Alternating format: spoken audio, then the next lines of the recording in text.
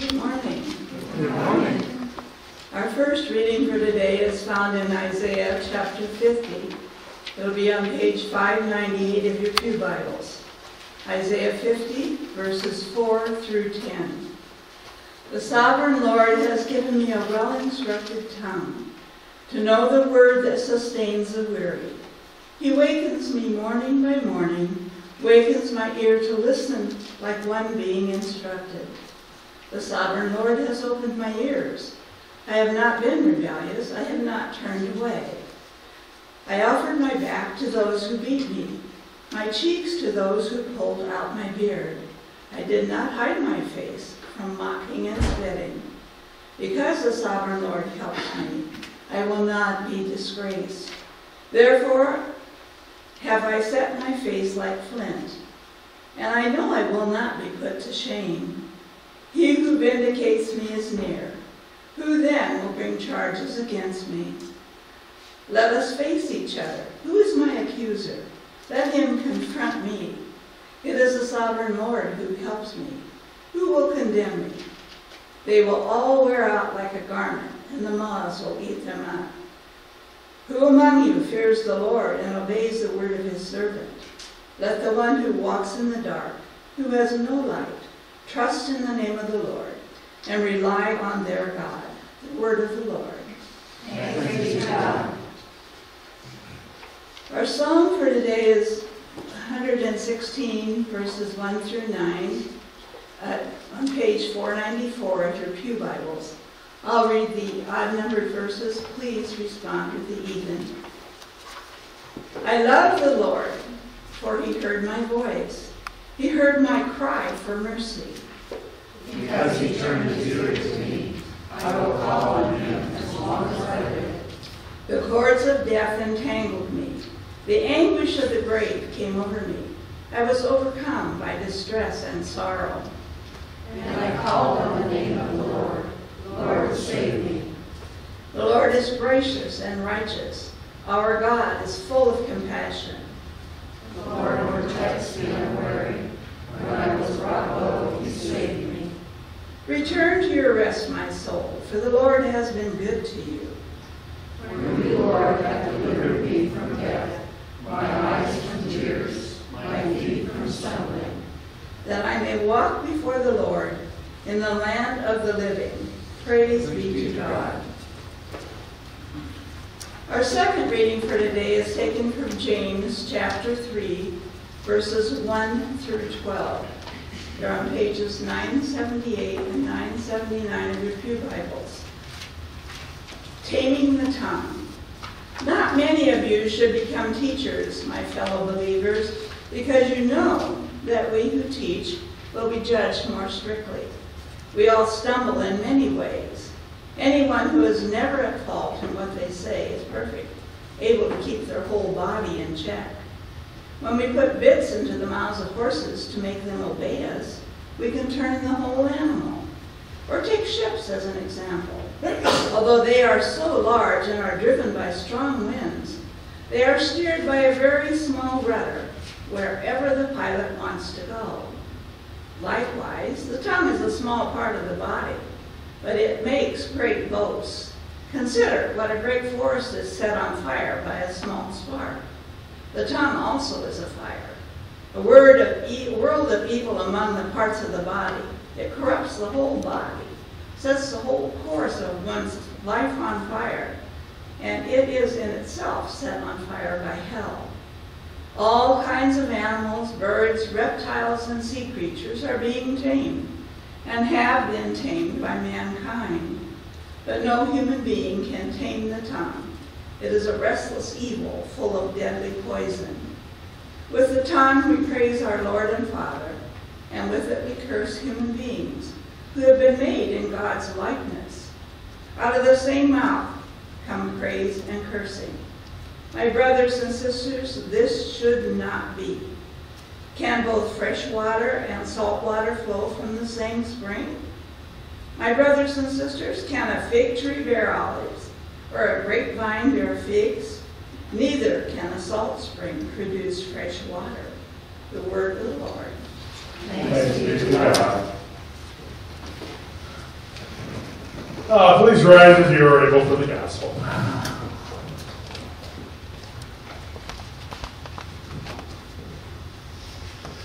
Our gospel this morning comes to us from Mark in the 9th chapter.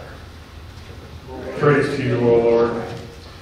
I'll be reading Mark 9:14 through 29.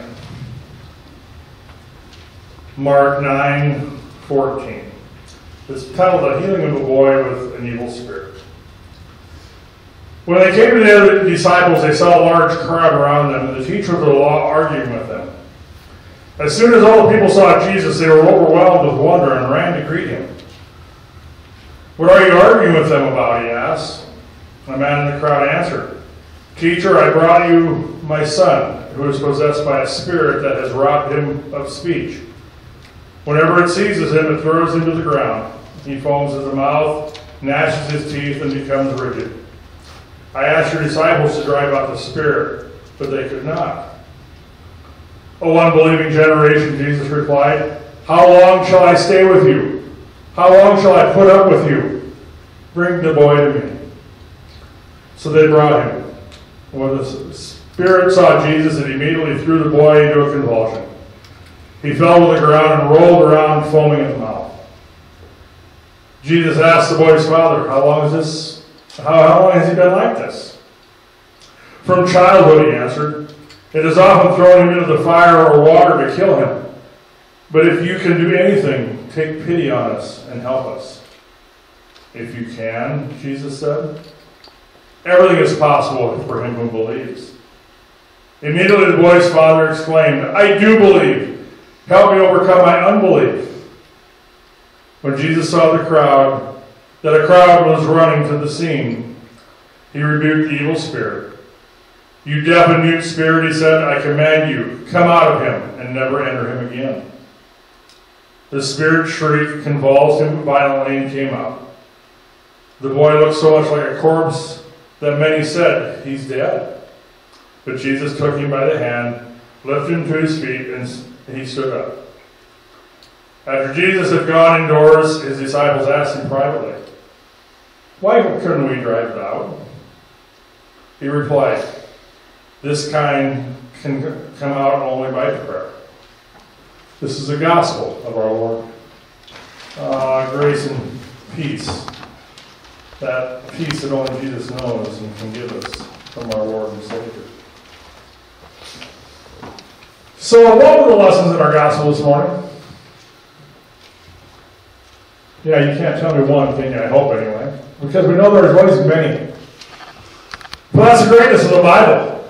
It has so many different lessons in so many different areas and so many different places that we can never say, well, this is the lesson this morning. Because we can reread it over and over again and find new lessons and new teachings.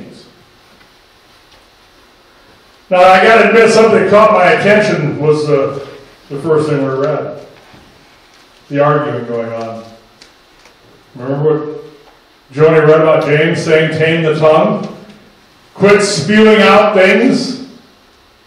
Quit saying things you don't know what you're talking about. Yeah. Now remember, you go back a little bit in the gospel, and this is when Peter, James, and John were coming down the mountain from Jesus' transfiguration, right?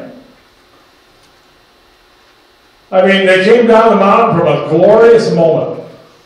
And what did they walk into? The world. The world. The teachers arguing with the disciples. Verse 14, when they came to the other disciples, they saw a large crowd around them, and the teachers of the law arguing with them. Sounds so familiar, doesn't it? When we're on top of the mountain, we come back into the world and find the same gritty stuff going on. Now, our gospel doesn't tell us exactly what the teachers of the law were saying. It doesn't say exactly what they were arguing with the disciples about. But we can inject from past references and from the rest of the reading that they were probably not being nice. Probably claiming the disciples were frauds for even trying to drive out the demon. I mean, think about it. That's what the teachers of the law were doing. That was what they were spending their time on. Trying to disclaim and disfame Jesus and everything that the disciples were doing. But then again, that brings out human nature. It's been going on for centuries. How we love to point out what other people are doing that's wrong. I mean, especially if we think it's wrong, if we think it's wrong anyway. Instead of being supportive and trying to help them, trying to help them through their trial, or maybe help them with the cause, what do? We say, I don't agree with you. We try to knock them down, knock them back into their place. No, the old saying about not being part of the problem, being part of the solution comes very true there, doesn't it? I mean, don't get me wrong. There are times when we have to correct people. When people do wrong things, there are times they need to be called out on it and corrected. But correcting somebody to help them and correcting somebody to just be mean are two different missions. And it's so normal in our world. We love to correct people to be mean, not to support. And what I've found in my short life of 63 years is there are normally more times that we need to just shut up and let it go. Yeah, when we see somebody doing something wrong, more times than not, we need to let it go and say a prayer and let God, because we can't change it. Yeah, I know that sounds like a cop-out, but I'm going to take care of this because I'm a man. I can do this. But we can't change hearts. We might be able to change minds for a few hours or maybe in a few minutes. But what's in the heart, only God can change. That's why I need to look to our faith for the answers. And I know most of our world will tell you that's just cliche, that faith and all that God stuff is just a joke. That we've got to take care of this right now. But God's been here forever, and He says, I'll take care of it if you trust me. I mean, that's why He sent His Son to be with us. To get us back on track. To give us a better view of what is important in life. And to help us find peace in our trials. It's like our next verse. And I mean this verse, every time I read it, it's one you can read over, just like that. But if you actually read it, verse 15. As soon as all the people saw Jesus, they were overwhelmed with wonder and ran to greet Him.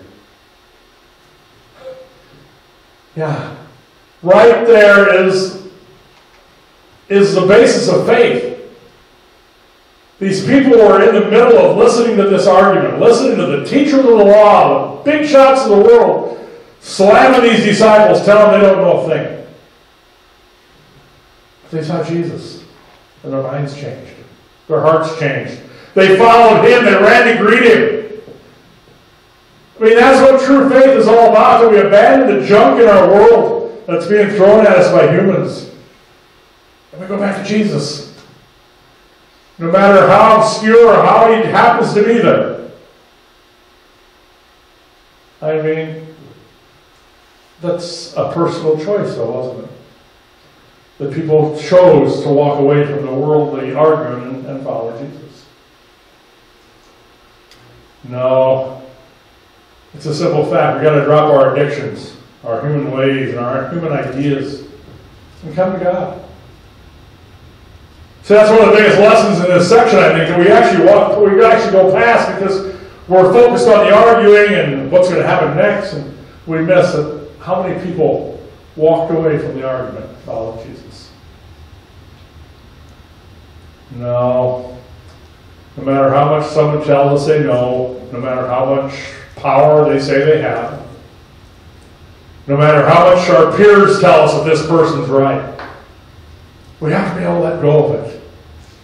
When the truth comes along, we have to be able to say, that's it. I'm going to follow God. Now that leads us right to our next lesson in our scripture. We jump to verse 18. We read the disciples' failure, if you will, to heal the demon possession. Verse 18, whenever it seizes him, it throws him to the ground.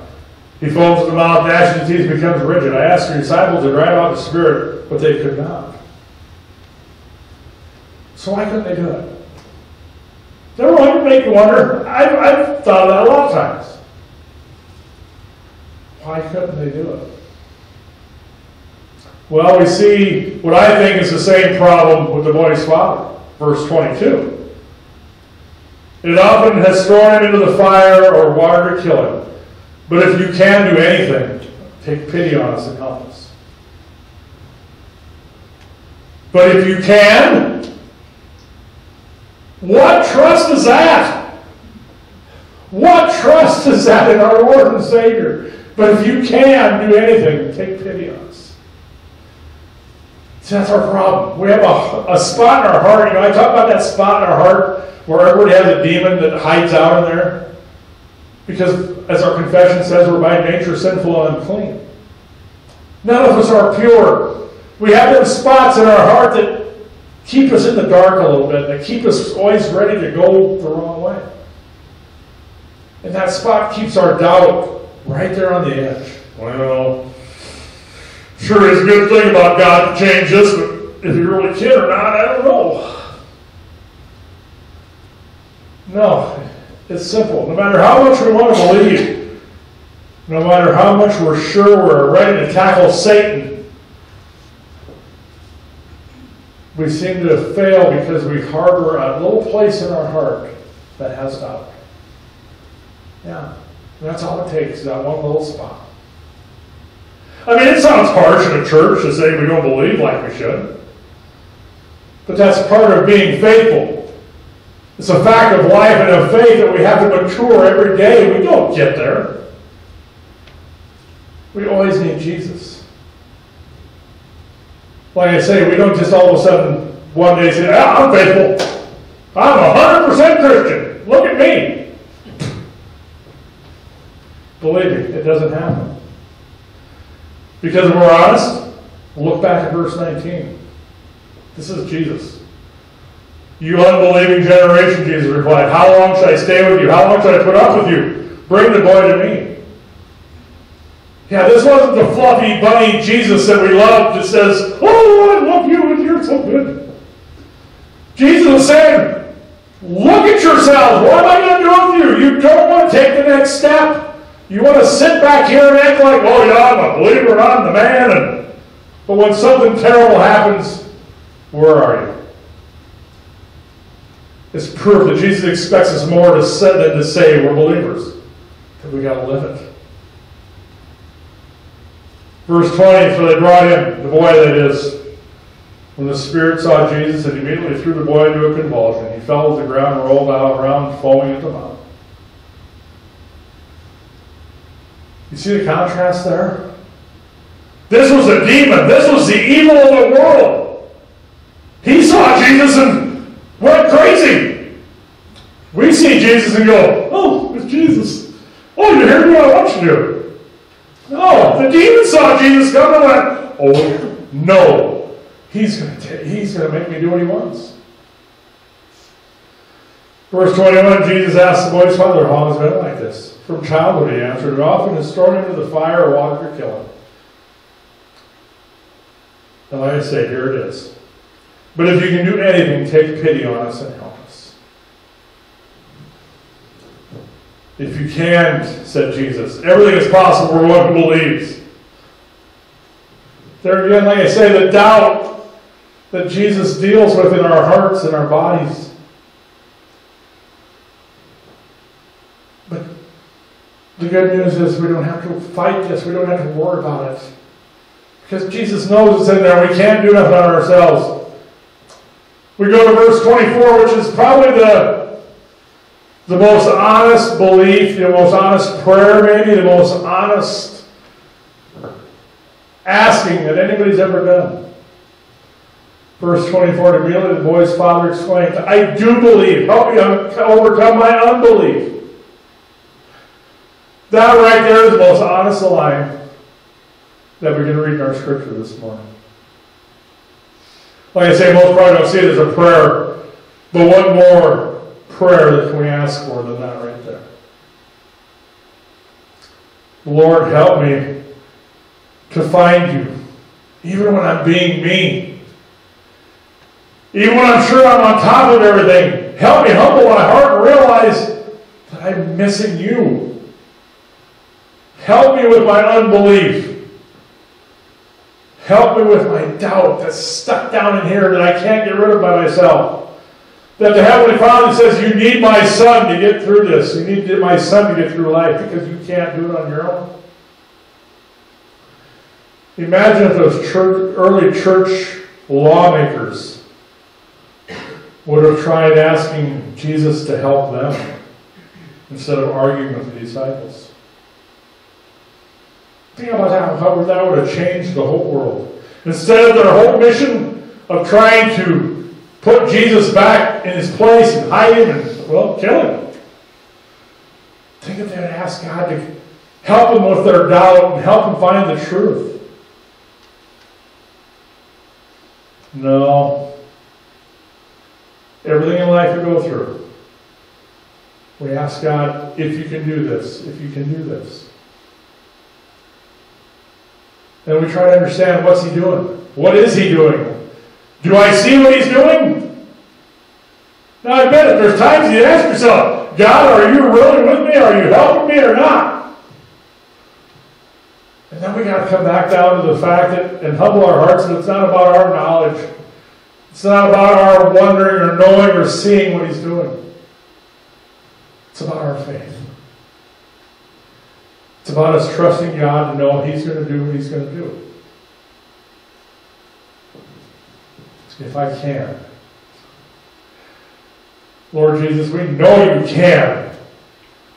Can I wait and trust in you until it happens? No, there's so many lessons in this gospel again. So many places to look at. I mean, you get to the end. The final lesson, if you will. We look at why the disciples couldn't do the miracle of driving out the demon. Again, we ask ourselves, why couldn't they? Well, it's simple. It was because it was more than they could do alone. They needed God to say it was time. So that's the other thing we don't understand. Verse 28 and 29, after Jesus had gone indoors, the disciples asked him privately, why couldn't we drive it out? He replied, this kind can only come out by prayer. There's the lesson. We can't get discouraged if we fail. We can't get discouraged if we see bad things continually happening. We've got to pray and let God take care of it because we can't change it. With God's help, he'll send us the right way or the right people or whatever we need. But in the meantime, we can't change it. Again, that's what, 3 lessons, maybe 4 that I come up with out of that? Yeah. That we got to quit spewing off our anger and our arguing about things until we know for sure. We got to humble our hearts and trust in God. We've got to wait for God, for his answers and his plan. And we got to go to God because he's the only one that can do it. No, Jesus doesn't need to be asked if he could. Because we know he can. We just have to humble our hearts and accept it. And when we do that, it all falls into place. And like I said, there's going to be trials in life. There's going to be times when we wonder. But as I've said many times too, them are the times that make us understand the good times. Jesus never came to be a fluffy, fix-it-all, I'm going to make you walk on water type guy. Because even one of the disciples, remember him, he walked on water for a split second and went down. Because of the doubt in his heart. But Jesus said, I'll fix it. Take my hand. So never worry. Never be discouraged when you're walking along and you're happy as a lark and something hits and you go, oh Lord, are you there? And if that happens to many of our people, we walk away from God and say, well, he didn't do nothing anyway. We got to give him a chance. I tell you what, let us pray. Oh, dear Lord Jesus, we know you can. Lord, our theme for this year is trust in you. Last year we talked about believing in you. That's the first step. And then we got to trust. That's the second step. Lord Jesus, our human nature, our sinful nature will always try to make us look the other way, just like Eve. The world got her to look the other way instead of trusting in your Father. And it made her go the wrong way. But he came and straightened them out again. So Lord Jesus, we just ask you to go into our hearts, go into the people around us' hearts. Help us to ignore the world and come back to you when we hear your word voice or we see a chance to be with you. We need to drop everything and run to be with you. Because the world's not going to guide us. So Lord Jesus, we say yes, you can. But teach us to accept it, that you can. That's probably the biggest part. For us to see it. So continue to guide us, Jesus. Continue to just be our Lord. Continue to walk us through this thing called life and focus on the truth. Not what the world is spewing in our faces. Then we know that we'll make it to the end with you. And we'll stand in your Father's house where you promised. Thank you for being our guide. Lord Jesus, we just pray this all of you in your holy name. Amen. Amen.